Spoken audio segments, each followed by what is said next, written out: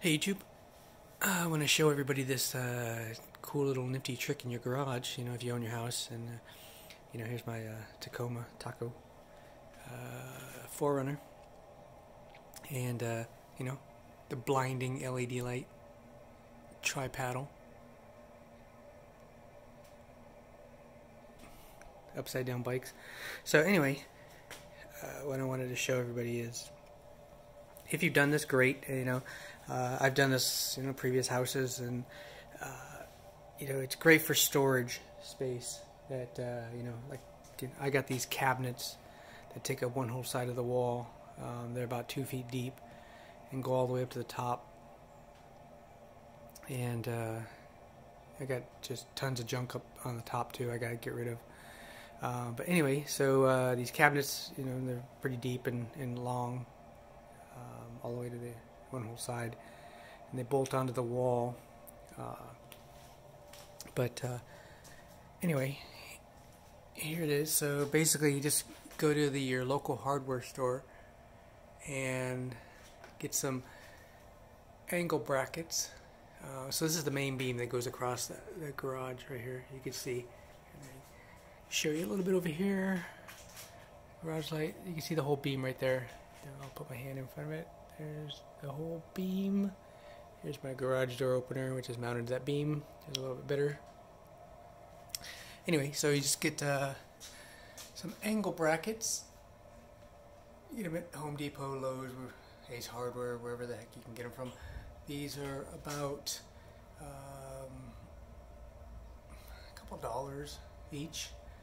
And I think it's like an 8-inch by 8-inch L. And then, so you get 2 of them. You can see the other one over there, mounted to the beam. And then what you do is you can see where I'm going with this. You get, so that's 2 over there. And then over here you get 2 of them and use a bolt to hold them together. Or a couple bolts. And then over there on the other side, you can get a couple more bolts over there, hold it together, and put them into the studs on this side. And you see right there's my ice chest just sitting up there. Don't get anything else over here yet, but trying to figure out what to put up here. It's usually stuff that we don't need to touch for a long time. Usually like the ice chest. If we need to grab it real quick, we just stand on the tires, climb up here and pull it down. I got enough room for the garage door opener right here, so I can just pull it down. As my old dirt bike boots. I don't know what to do with them anymore. Sold the dirt bike, so CR 250, Honda, and like I said, L brackets. And then what you do is you get so this right here is a sheet. This is 4x6. It was a 4x8. Picked it up at local Lowe's. I don't know, with this thing going on. Their saw cutting machines. They haven't been using them since a couple months. They keep saying they're broken. I've gone there multiple times. Home Depot, Lowe's. I don't know what the deal is with these people. They don't want people to, work on stuff in their house. They just want people to stay curled up in their house like a little cocktail shrimp in the corner. It's ridiculous. So basically, I have a skill saw. I just thought while I was there, they can cut it, and I was saying, you know what, forget it. I'll take it home myself and cut it. Obviously, I messed up. I was just kind of still a little frustrated. And then you just, slide this piece of plywood up there. You can see how thick it is. I think it's 15-30 seconds. Is the thickness of it. It's not very thick. It's just resting right there. And what I did is, you can see like this side right here doesn't match this side. The beams that were going across, there wasn't any attachment point right there, so that's why that's there. So the outside is a little even, but this side for some reason is not. And you can not all these holes in the roof are mine. Some were the previous owner.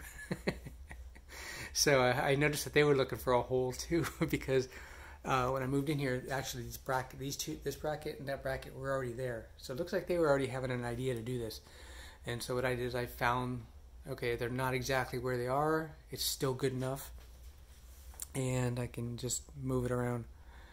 And it's got room over there on that side. If I could have used the full 4x8, but I wanted to use the 2x4 for my solar project. Building a little shed box that I can just mount the charge controller and the inverter on and keep it outside, because the inverters the fans are constantly running, they get a little loud, and then also put the batteries in it too. These little deck boxes that people have that you can buy, they're expensive, they're like $200-300, and you know, for $80 of wood, I get some 2 foot by 4 foot, and then 2x4s, and make a little frame and a little box, and get a couple of hinges, and do it yourself, and be self-sufficient. I mean, this. But anyway, just wanted to show this off, and if you guys have already done this, great job, great idea. This is not rocket science. It can be done yourself. Like I said, if you mount on this beam right here, you're going to hit wood, no matter what. It's this side over here. And another way to do it is you can actually put a 1x1 across right here to where it'll touch a wood, and then wood screws, anchor them in with some bolts, and then mount this to that. That's another way to do it, so where you're guaranteed you're going to hit wood across. And that's the thing, is you just have to hit wood. Got wood. Oh, here's another thing. So I have a tonneau cover that I had to go get the wood. So there's my tonneau cover over there. I forget what it is, Triflex one. Anyway, here's how they mount it in the truck. So I had to take this off and go and get the wood. And so 4x8 had lays down from this side right here over there, fits perfect, and I got my 2 tie straps, so I tied it down. Anyway, here's how it's mounted. If you can see this, it uses this bracket that sits on top. You see the edge right there, the cushion, and then they mount their rail on this. This is all soft sponge. You can hear it spongy, and you see all along there. They basically take ownership of the rail, which sucks, because you can see my quick fist over there, where I had to use one bolt for the brackets and the quick fist, but it works. It stays under the tonneau cover, and then you have this little thing that comes up. If you want to just mount it, keep it up if you want like a wall behind you, like if you're going to carry stuff, and otherwise I just take it off. But yeah, so I don't have any rails access except for, like I said, under there. I have to just kind of figure out how to slide the bolt, the bracket. I slid it under where the bolt is, the little T-nut, and then obviously there I have no access to the front rail. And then what they do is they drill a couple holes right here. It's kind of dark, maybe you can see it over there.